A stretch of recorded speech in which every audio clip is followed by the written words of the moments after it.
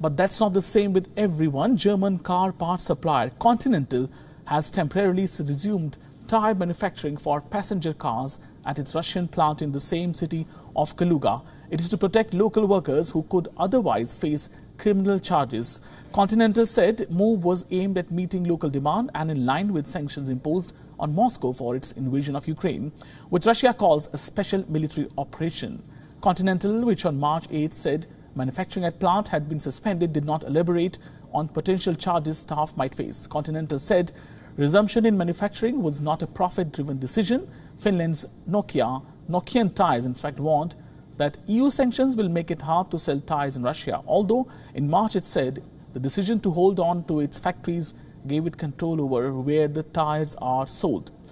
Around half of raw material used to produce tyres in Russia came from outside country. Italy's Pirelli has halted investments in Russia and curtailed its plants there. Pirelli makes around 10% of global tyre output in 2 Russian factories. President Putin of Russia said in March Russia could seize assets of companies that abandoned their operations there. In fact, Russian prosecutors have also warned that some Western countries and their employees could face arrest if they shut manufacturing of essential goods. WION now available in your country.